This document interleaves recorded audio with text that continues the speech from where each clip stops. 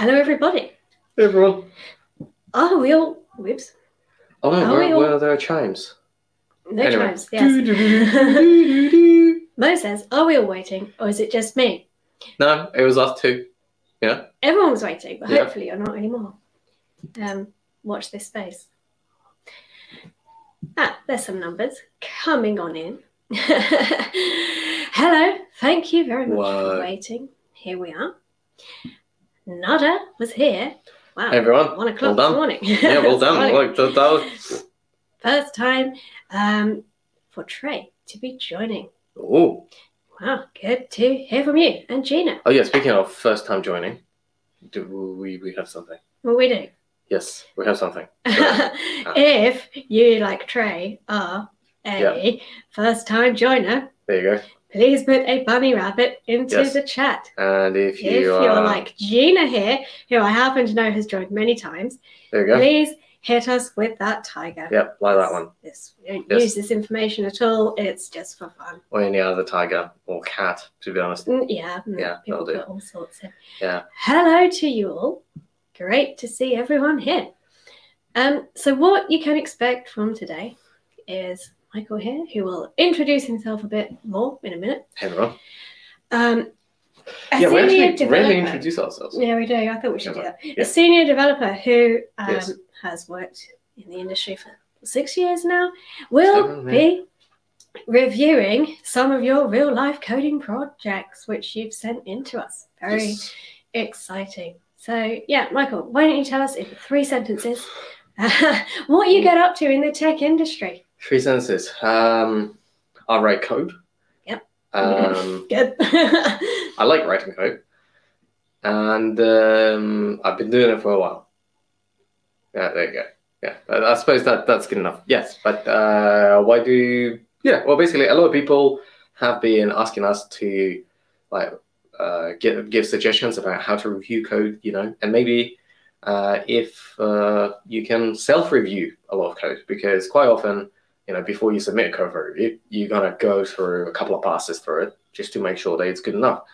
Yeah. So hopefully I'll give you a couple of tips that lots of people what people are looking for in a review, and hopefully they'll improve your code in general before you even submit it to a review, like a review before a review. Absolutely. So it's looking for best practices, optimization strategies, and potential areas for improvement. Wow. Yeah, there you go. Yeah. So. Yes. Looking forward to this. I don't know how many code reviews I have done, but according to my GitHub, I actually looked at it today, and it's like a lot, apparently. So presumably, as a senior developer, you are reviewing code. To be honest, you review other people's code. It's not just a quality check to make sure that other people's code is good, but it's also you're reviewing it because you want to learn something. Mm-hmm. So you review code as a junior, mostly because you want to learn something. You review code as a mid-level developer, kind of both to learn and to check. And I think that kind of balance of 50-50 kind of remains throughout your career, I suppose. Interesting. So it's not just the senior devs out there who are reviewing. It's also a learning experience. Yes, and I would say that senior devs review each other's code because there is a lot of learning in it as well. You kind of cover some particular aspect of business that other devs haven't covered. You're documenting some parts. You have probably fixed some bugs that you want others to be aware of. That's what was happening. So yeah, you're not just... I would say that 50-50 code review means you're improving something. You are stopping a bigger issue. And you're improving yourself and you're learning more in general to become even better. Good to know. We're going to get onto the code reviews very shortly. Yes. But first, Flexempt. Hello from Georgia. Hello to you. Georgia country or Georgia state?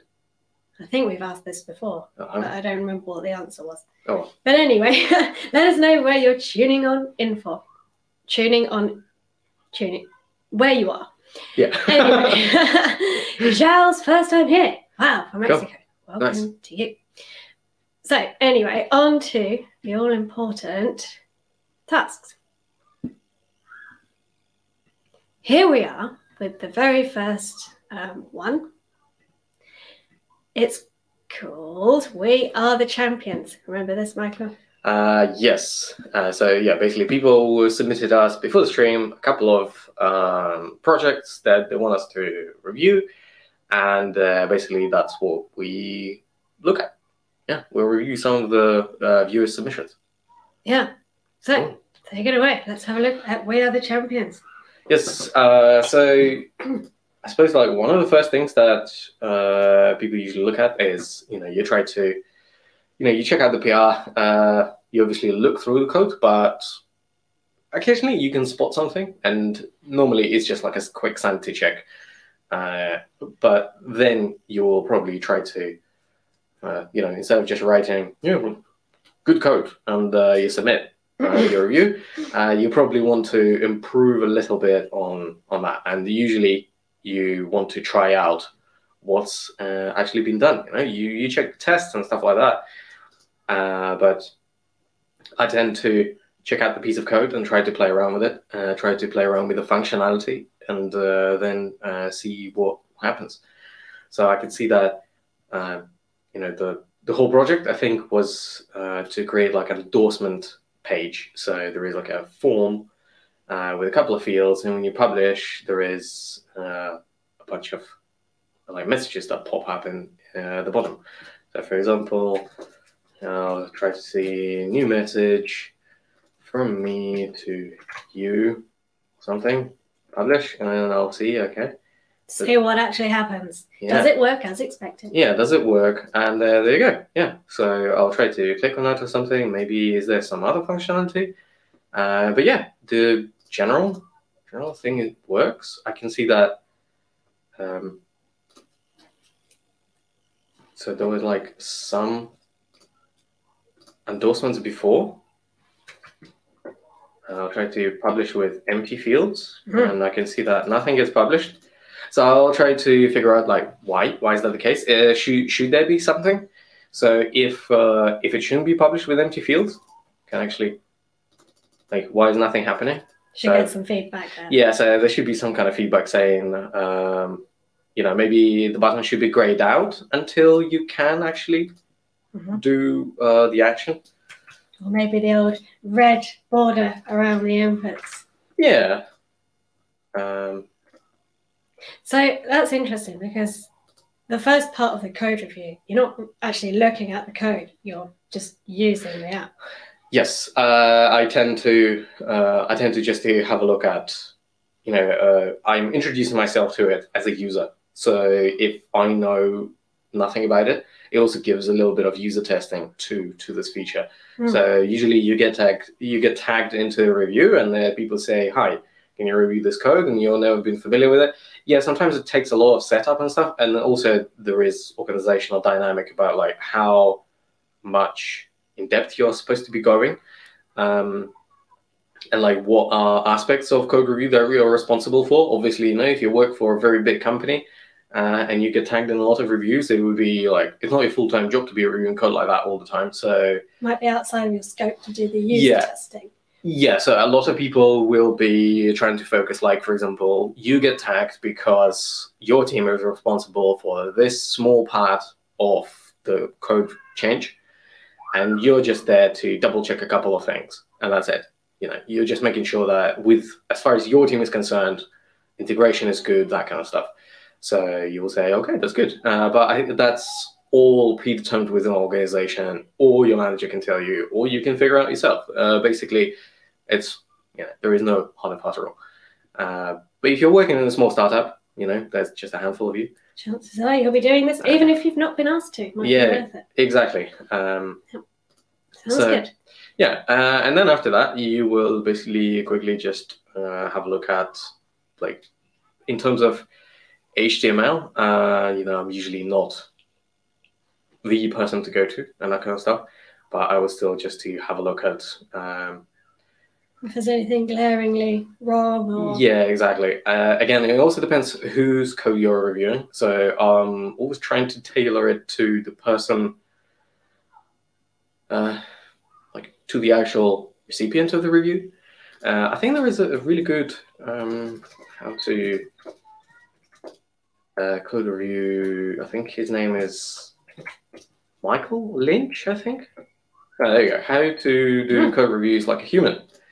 And I remember really early in my career, actually 2017, maybe it wasn't that early in my career. Anyway. Earlier than now, anyway. Yeah, earlier than now, I have come across this article, and it has kind of supported a lot of my thinking about code reviews at the time. But also I quite like to just link to it because it's already quite succinct view on how to be, how not to be an ass during the reviews and how to just be a very friendly coworker while you're reviewing code. So why is this hard? Yeah, and it is hard. Yeah, so you're trying to linters and stuff like that. So you're not picking people on syntactical errors and like formatting issues, that kind of stuff. And there are a couple of good things about how people try to style it and stuff. Usually, whenever I join a company, I actually link these two articles into a PR review template. So there you go, both of them. Yeah, into PR review template. So whenever there is a PR on screen now. Yep, that's one. So whenever PR is creating GitHub, one of the first links that reviewers see is basically links to these things. So whenever you come across and you've never seen this before, it's like a good couple of articles to remind yourself, I suppose.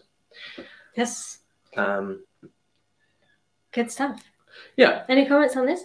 So, obviously, because it's fairly early on in our career, I would say that, it's pretty good. Normally, if it's a big application, I would probably say, let's not hard code English sentences and phrases like that, because this should be intentionalized. So there should be like a variable that says that, for example, it could be publish in English, publish in French, publish in Polish, or whatever. Make a reusable button that you exactly. Can use yeah. So all of this text should be intentionalized, and we should be hard coding any of these. Where the champion's name at the top of the page is probably okay. But for a beginner level project, you wouldn't. Yeah, exactly. I wouldn't comment on this. Fine. Yeah. But something to bear in mind for the future. Yeah, exactly. And then I would have a look at the code and stuff. So I suppose one of the things that is standing out to me straight up is hard coding like the database link. And also, if you're watching this, obviously, after this review, go and update your database URL like that. So I would probably avoid publishing it or restrict your database to the usage. And then, the way your things are fairly clean, there are a couple of things that stand out to me is that the usage of comments is good, but they're mostly comments for yourself.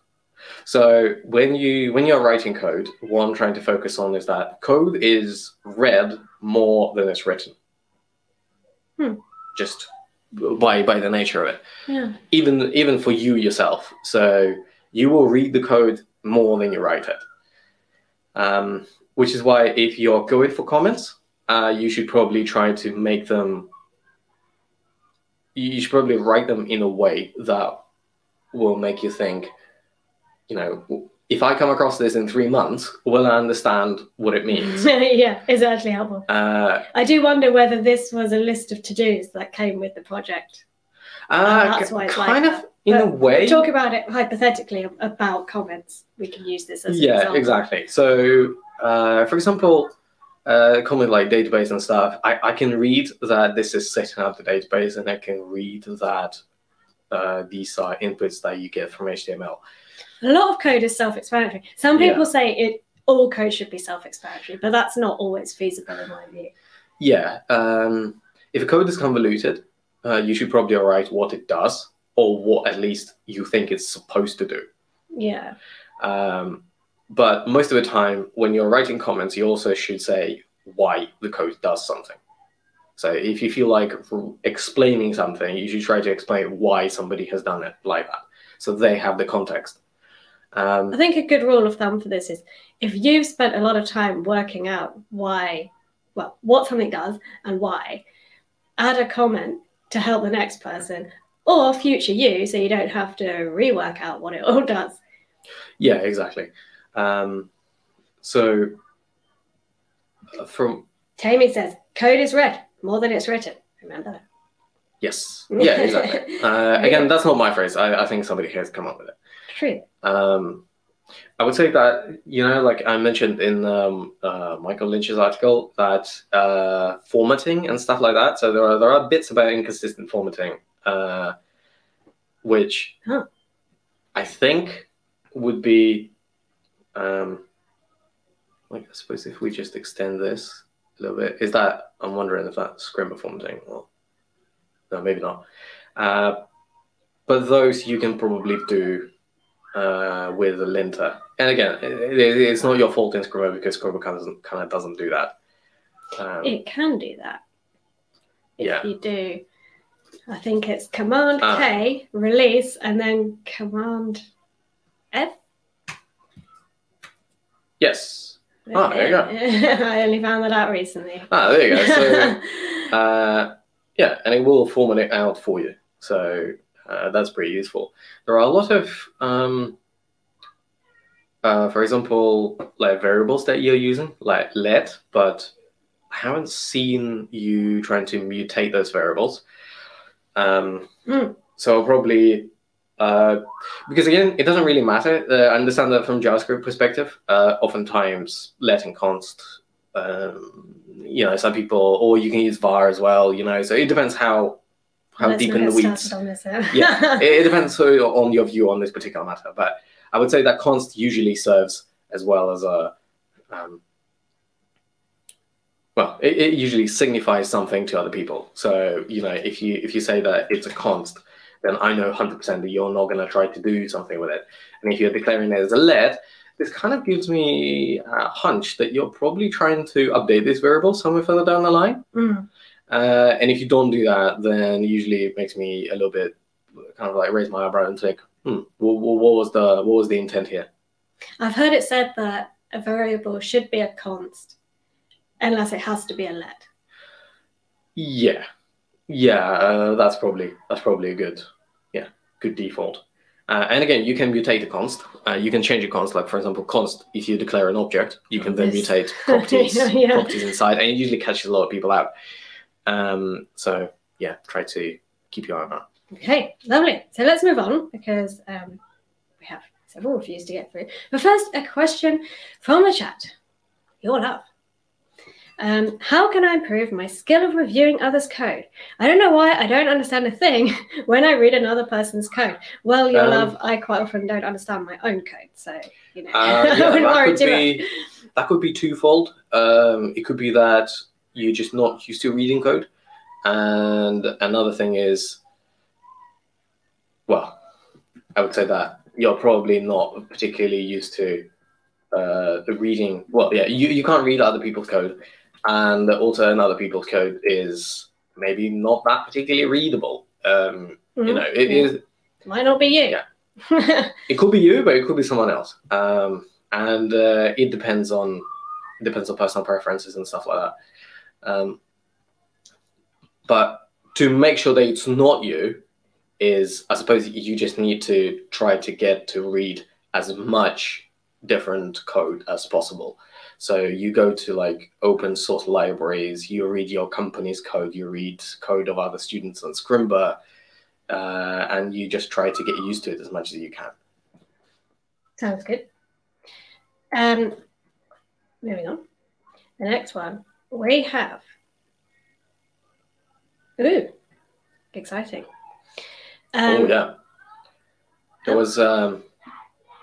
This is not on Scrimba. No, that's all right. Yeah, because there is a link here. Okay. Well, hang on. Let me share it with the lovely public. Yes. Yes. So this is a movie search app. That's right. What would you say about this one? So the movie search app, I think that's one of the projects that we have in the career path and the bootcamp. That basically you build movie search, and again, as I said before, I look into the app and I try to play around with it just to get the feel for how I'm going to go about reviewing it. So, you know, I saw that there is already a placeholder. So let's go into that placeholder, and I already click enter, but nothing happens. So you, like, my first straight up point is try to do primary action on key press enter. It's pretty quick change. You know, you just literally go like, you know, event listener on key press. If it's a button enter, you can look up the code for it. I think it's like 6376. Don't remember. Yeah. I don't know offhand, but yeah, should be easy. Yeah, and then you basically just call the function that you call on the search button. Yeah. Do the same thing. It's a good quality of improvement for your users. Because when you do an on-click, does it not do that automatically? No, because I'm pretty sure that actually when you click the, let's have a look at this code. No, index.js. Maybe it actually doesn't. Let's see. Search title. Yeah. Oh, is that the name of the button? Or can you search for event listener? No. On click? Yeah, add event listener on click. Yeah, button on click. There you go. And that searches that. Yeah, so unfortunately, no, it doesn't do that. Anyway, so once we search, okay, yeah, that does take stuff. Also, Blade Runner. Great movie. Yeah, I usually open up network if I can see that there is like calls and stuff. So I'll just open up the network and I'll search that again just to see how that's done. So what's this telling you? So usually what I'm going to try to see if like there are subsequent requests and how quickly they happen. So usually people tend to, for example, I can see that there is one request with a response, and then there is a bunch of requests for posters straight after that.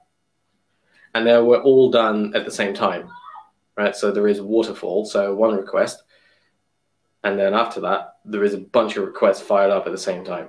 And I know that just this particular API, that's how it behaves. But sometimes what you can see is there is one request for all the movies, and then every poster is fetched sequentially, like one after another, which is why the app usually goes a little bit slow. So yeah, well done on that. So how do you know from this that they're all at the same time? Because they look in the waterfall, they look exactly, you see like they're aligned with this line, all roughly about the same time. Right. Oh, okay. And this and that's request what you want? Yeah. Okay. And this request was the first. Cool.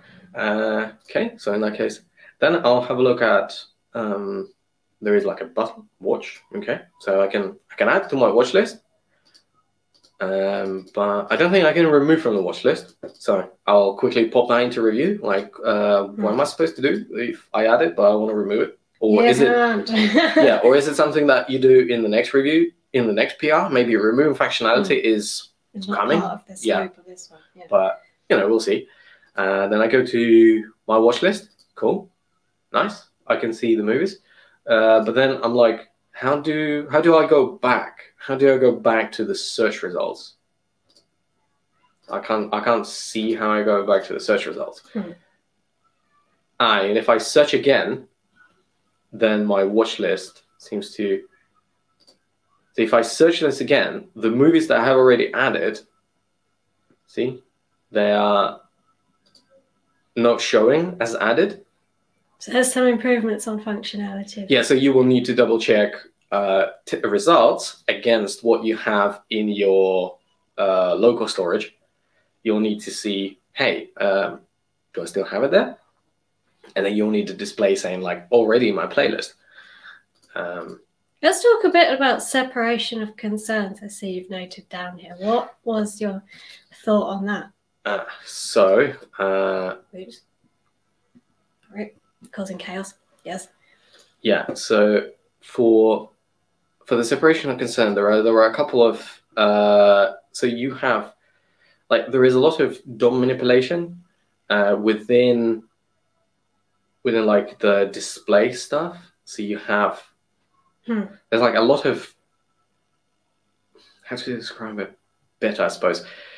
Functions are doing more than one thing. Yes, you have when this code's a little bit tricky to review because you kind of have to go through and read it line by line to try and to understand what's actually happening with it. Yeah. And it's okay if you're the only person who makes it and you're the only maintainer and it all makes sense to you, hopefully. Is that okay? I'm not sure. I mean, look, if you're organized and it works for you, good. But if I had that as like submitted to a company code base, my main worry would be mainly that, like, how maintainable is this? So I would try to see. You see, there are a lot of query selectors and stuff. So I would try to extract these items into, like, what is this function? Like search button, extract that into a separate function, which is called search. Then you have movie data display, and that seems to be adding also a lot of spans and stuff. So maybe like you want to extract this generation separately. So, you get movie data. Okay, and that loops through. Yeah, so it's like I have to remind myself, even though I already looked at this code literally a handful of, like, in the morning, a couple of hours ago. I still have to remind myself, oh, is that what it does? Is that how it works? So is this a good approach? You have each function only does one thing. I think that's kind of a bit of a trope, that one function, but I suppose it should be able to achieve one goal. Like, if you display films, that's what your function does. You obviously try not to go into, if you have 20 layers of different things, you can probably group them together and stuff, but they should all be themed together in a way. Like, for example, this click on the search. Oh, no, sorry, add to watch list. And then you try to get the movie URL. So, for example, here, you try to do the URL call, and you get the movie data, and there is a separate function for it. But then if that gives you an error, what do you do then? So basically, you'll start adding error handling code, and this will very quickly devolve into... Spiral out of control. Yeah. And also, one aspect, like the good example of handling concerns separately is get movie data, where you fetch this and then you return the data. So that's a very good example. I'll probably just extend this function to handle errors a little bit better, because here is just, what if it doesn't return it? But what if the movie doesn't exist? What if the user canceled the request? What if something else? So this is a little bit limited for an actual URL not okay. Yeah, but could be any other issue. But there are lots of other errors that still need to be handled. Okay, thank you for that, and thank you for submitting. Question from Zuhair. I've been focusing on Laravel and also following a Scrimba, and I feel stuck. Is it okay that happens? Yeah, absolutely. I get stuck every day. Do you? Yeah, it's. I would say that's bread and butter. That's what you get paid for. You get stuck and you try to figure out. Yeah, it is normal, very normal indeed. So don't worry, keep on going. We all get stuck sometimes. Yes. I will now literally hand you over to Michael on this laptop. Okay. For the next one, which is another, I hope it's a different one. Oh yeah, it is. We Are the Champions app. What did you make of this one, Michael? So I think it was very similar in terms of, yeah, there you go. So there are already some others, but I think it kind of struggled with the same. Oh no, sorry, that must have been another one. We had a lot of similar submissions, so I must have forgot some of them. But with the embedded page, please fill out the fields. Yeah, so there you go. So there is some warning already on this one. And then... Oh, that's nice. Yeah, there is already some warning. And then it does say please fill out all the fields, but yeah, I think it's a little bit friendlier if you get told what field. Which one is actually missing. Exactly. I had one like that the other day. I don't remember what it was, but it said, you haven't completed all the fields. And there were like 50 fields. And I was like... Yeah, okay. Exactly. And then also I noticed that in the submitted bit, where you actually write about who these endorsements, you're not actually using the results of the to field. So like you submit from Michael to Leanne.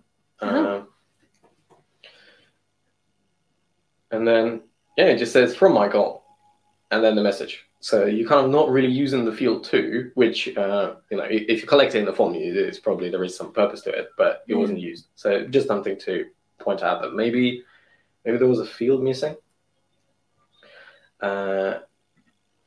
Anyway, and then, yeah, I noticed that once you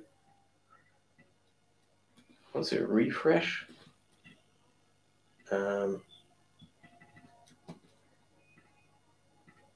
actually, I think that's... I'm sure I can find that. Let me just quickly refresh this page again. Yeah, so there is, like, if I refresh the page on there, it has stored, it obviously pulls messages from my local storage, but there are lots of, like, undefined messages. Oh. That somehow were there, but I didn't quite figure out where they come from. So I tried to look into like what causes these empty messages. Like that, yeah, basically in the review. And the thing with code review in general is that you're not trying to bug fix for the code submitter. You know, if you find these bugs like that, you'll just say, hey, I noticed this functionality working. Throw it back over the wall, they call that. Well, yeah, exactly, because it's not like, you know, if you write code and then you just throw it into the code reviewer and the reviewer is supposed to be fixing all of these issues, then that is throwing over the wall.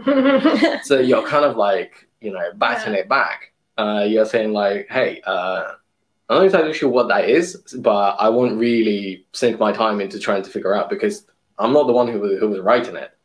Yeah.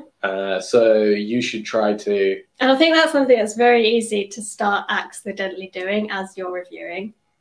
Like, oh, what is this thing? Me, and like you're trying to like spend time into trying to fix it and stuff. But I think that's... So watch out for that. Yeah, exactly. If the code reviewer comes to you and says, hey, I'm having this issue, can you help me figure out? Sure. But if that's not the case, then you'll probably go and say, look, do you need help? Like, if you need help figuring this out, let's do it. Don't default to it. Yeah, but other than that, I'll leave you to it. Any other comments on this code? So I would say that the code itself. Let me just quickly pull up my notes. Yep. There's that one. No, that one. Yeah, that's. Sorry. One of the notes I had is error handling. Yeah, error handling. So there was like some database access point. I'm not entirely sure if this is my screen just on my laptop that is like that, or is it a bit... I think it's just on my laptop that this mini browser is a little bit... Oh, there you go. Okay, fine. Lovely. Okay. I remember that I noted that when database errors get handled, like there is not much, when you're trying to get data from a database, there is not much error handling. Try to find where. Shout out in DB. Yeah. So you get the access snapshot values. Yeah, there you go. So function to get key values from database, from your Firebase instance. Yeah. And I would say that, try to handle the errors like what if with the entry is not in the DB, what if you're trying to, and I think that's where these undefineds come from, right? So it's like you're trying to access something that is not there. And there's no error handling to do it, so it gives you undefined. Yeah, exactly. I suspect. But this is, again, specific to this one. Yeah. Okay. Thank you for this. Cool. On to some comments. Nada, I submitted a BMI calculator. We'll look at that shortly. I have found it. Mm-hmm. Other comments. This is going back to one we saw earlier. Does a function named clear endorse list L really need a comment that says clear endorse list function? Yeah, so this is what I mean by a lot of code can be self-explanatory. Yeah, exactly. Good naming. Yeah, you probably don't need, if the function is named clear enough and you think that that's clear enough, I think that's all right. But like, you wouldn't really name a function that says, get user from cache, but if the user is not in cache, trying to get them from the database, and if the user is not in the database, redirect user to a sign-up page. That is the kind of function name I end up writing sometimes. So effectively, you will need at some point, because you will, when people say like, oh, functions should do only one thing, but it's like, well, yeah, but occasionally you do have a piece of functionality that will do multiple things, like, check cache, check database, redirect if not. Because you not split them out into functions. And so you will split them out like in that function. Yeah, you would have a cache check, you would have a database check, and then you'll have a redirect as 3 separate functions, I suppose. And then you will say, validate user exists. And in that case, but validate user exists is not then explaining what exactly it does, because it gives you the intent as well. So you will always have to find the balance between giving the reader the intent of the function and what it's supposed to do. That can be quite difficult. Yeah, so you will have to pick and choose. And most time, developers go for intent because it's just much more succinct. And then in the comments, you can probably spell out what it's supposed to do or why it's supposed to do. That kind of stuff. Good. Paul says, in my opinion, simple comments are fine, especially if they help the programmer maintain their code by separating blocks of related code. Yes. In practice, though, I have found that occasionally there is some business requirement where you have to write absolutely hideous code. And the reason for that is because there is some legislation that tells you that you have to do it this way, or there is some business outcome that says you have to do it this way, or you had got some kind of you had to be certified for a particular thing, and as a result you have to do this other thing that does not look very intuitive. So you have again to sometimes spell out a lot of things in the comments, or link to like your task board issues where this issue is a bit more, or you link to like a Google Doc or a Word doc, that kind of thing, to get more context. But quite often your comment would say like, we know this is not proper, and the reason it's not proper because link. We're stuck with it. Yeah, and whoever comes to this code should not go, basically you're trying to warn them, do not fix this. This is supposed to be like that. Don't tell me, I already know. Yeah. So Nada submitted a BMI calculator, which I have now dug out. Okay, yeah, I haven't seen this one, so... No, this is going to be literally a live review. Yeah. How do I even share? Oh, okay, I need to put that in. There we go. Yeah. A BMI calculator. So. Okay. Hopefully Nada's still there. Yeah, there we go. Maybe they'll watch later.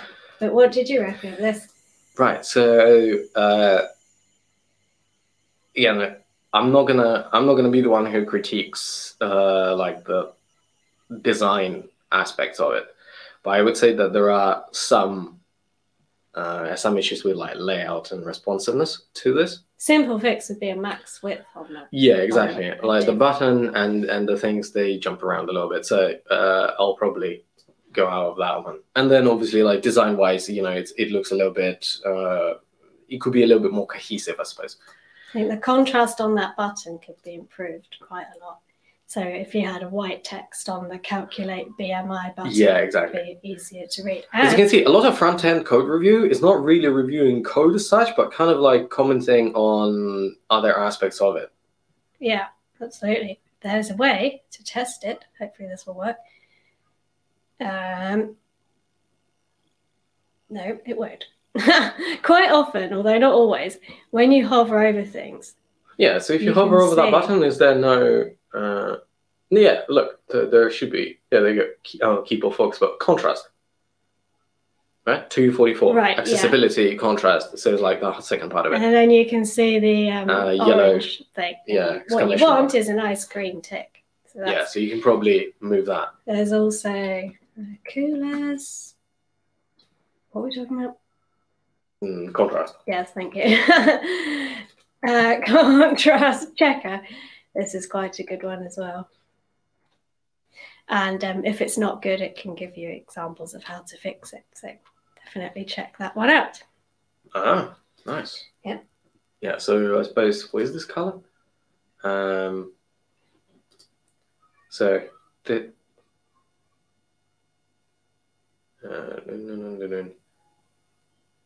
just blue.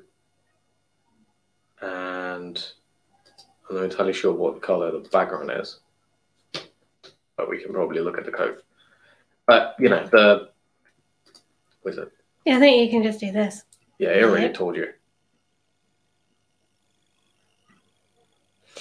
Body. There we go. Dark cyan, if that's how you say it. Yeah. You might just be able to type that in there. No. No. Oh, never mind. That's a bit annoying. But anyway. Anyway. Yes, you already got that. You know, it said 244, so you're probably looking to up that a little bit. I also noticed there's 2 H1s, I believe, which you only really want one of those on each page. Yeah. So when I refresh, there is also, I think there are also some validation warnings that you get within Spring. So you should probably check those out. Yes. So you should probably cannot be a child of another H4. Yeah. So you should probably fix this validation as well, because it is kind of a fair point. And then type your mass in kg. Type your height in. Yeah. So you probably want to make sure that text. Nice bit of padding around there would be nice. Yeah. And I'm wondering if maybe a little bit better would be like a piece of text that goes over that. Yeah, so a label that you have. A label is more accessible as well. Oh, so it's all... Oh, no, it seems like... Are you doing it all through... Okay, it's in React. Yeah, so... What is it?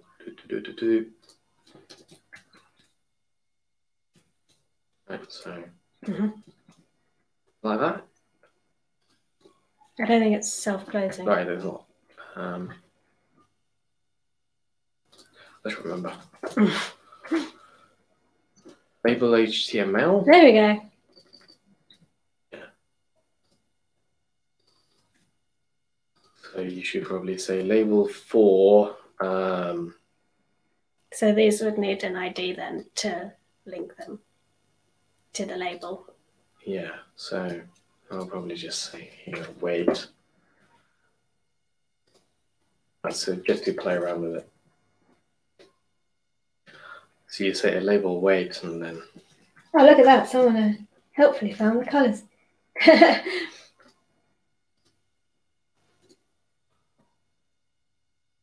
I've done that right.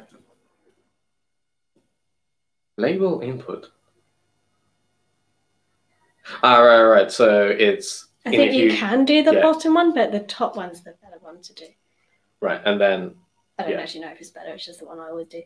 Yeah, and then you need to also give... Right, and then you also give an ID.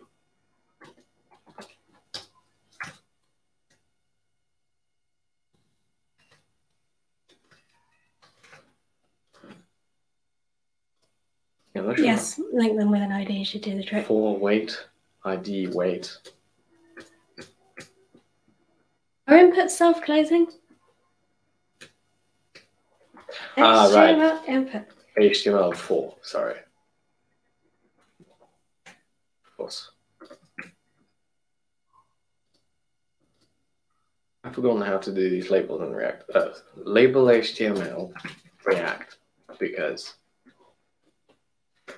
for label to an attribute. It's just the same, isn't it? No, I think it's like prefixed. HTML4. Yeah, I think that's what I did. Oh, right. So it's like class and class name. Yeah, that's right.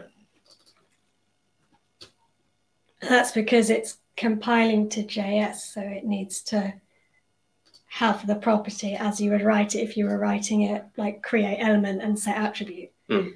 Learned that the other day. Yeah, so I'm not sure why that's not adding it. Label input. I do have an idea of weight in HTML4 weight.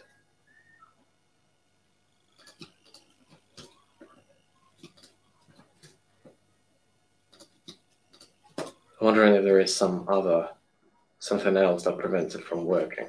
It might be overriding it or something.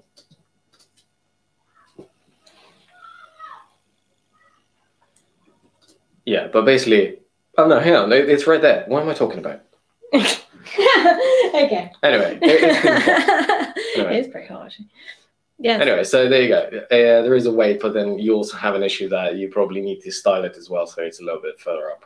Yes. But yeah, and I think you probably, with the label, you can also tell users like, kg or something like that. Anyway, so does that work? Anyway, at the risk of disclosing more weight, what am I? 77? And isn't that height in meters? Is it height in meters? Yes. Yeah, I'm not that tall. I'm not 175 meters tall, which I have no idea what is in for Americans. 175. There you go. Overweight? What? Is that correct? Really? Oh wow. No, it's actually not. Oh, hold on. So above 24.9, it's like... Mine is 25, so above 25 to... No, wow, okay, wow, I have learned something. I'm overweight, apparently. Live reaction cam. Yeah, I know. So what you could do then is maybe style this. Cause you probably want to round it to something a little bit full. Yeah. Round it to the... Oh, right, round that number. I thought you meant round your weight down. Normal. No, normal. I mean, I can't round my weight down. So now normal, it says normal. That should probably be like color coded as well. Like you can say normal as in green, and then if you go a little bit further up, this should probably be like yellow. Yeah, you could do things like that. Yeah, kind of stuff like that. Quick. Oh wow! Thingy. I have learned that I'm actually overweight. Severely. Oh, is it not? No. No. It's like slightly over the borderline. Is it? 29.9, and I'm what? What does it say? Oh, 25. Oh no, so I'm like 0.2 over. I mean, surely that's good news. If you ever... Or maybe I should just like grow by a couple of centimeters. That's an option. It's probably a bit late now. If you ever need to change one type of color to another type, so we were struggling earlier because the colors used... Where is it? It's this one. Yeah, the colors used here used the classic color names like blue and light cyan, and we didn't know how to convert them. Yeah. You can put them into here, W3 schools. You can check those out. And then there's this cool as color contrast checker, which Harsh here has helped out. I'm not sure which one's which, but let's find out. 018. A-A-C. Thank you. So that's the blue. I think that's the cyan. Oh, I see. Yeah, you're right. And the other one is 010 DFD. Yeah. So is that what we have for the button? Background color. Oh, it's the other way around. Well, I mean, it's the button is this color with a black text, isn't it? Yeah. Which is 010. So for small text, I see. It says it's good, but it could be better. No, but hang on. The color is of the button is blue. So that was 010 DFD. And that is bad, yes. So then you can click to fix only the background color. All right. A completely different color. But yes, there we go. I mean, isn't that what Scrimba has? Yeah, that does look like a very Yeah, that looks very Scrimba-ish. color. Maybe that's how we picked our main color, the one that is good for contrast. Quick FYI, there are huge issues with BMI as a health indicator. Yes, do not take this. I mean, yeah, tell me about it. I can already tell. I do not think I am that overweight. I mean, I'm a little bit chubby, but I wouldn't call myself overweight. A code review only. Yeah, not a health review. Where do we submit our code for review? We previously had a questionnaire form thing in the description, which we will also do when we do future code reviews on this channel, so keep an eye out on that. I think we have 4 more minutes left for a final one. Do we have all the questions answered? Yes. Well, I mean, as far as we can. Fair enough. Here we go. Right. Another movie one. What did you reckon of this? So with this one, I think that was probably one of the better examples that we had, because I do remember that. Okay, so let's type Blade Runner. Look at that. On Enter, it actually worked. I'm going to ignore that error. I'm not entirely sure what that was, but well, usually when I review, I would note it down very briefly just to see what it actually was. And then when you add, there is like this really handy green tick. Look at that. That's nice. Yeah. But another thing which was the same, that, you know, when you click, can I remove it? Can it like be on a timer so I can remove it later? That kind of stuff. Anyway, when you go to the watch list, that's where you can remove it. You can remove it in the watch list. Oh. But I also have a feeling like I've added 3 films. Anyway, but yeah, I can't go back to the search results, so I'll need to search again. Right. And then, as with the previous one, you probably want to show films that are already in your watch list, because I'm fairly certain I've added it. You probably want to display like a green tick, and when you hover over it, you can probably, should I remove it? Because I think if you add it again, it doesn't get added. Okay, fair enough. Anyway, so from there, template literals are used, but not consistently. Yeah, so there is a template literal here, and is it? Yeah, so there is.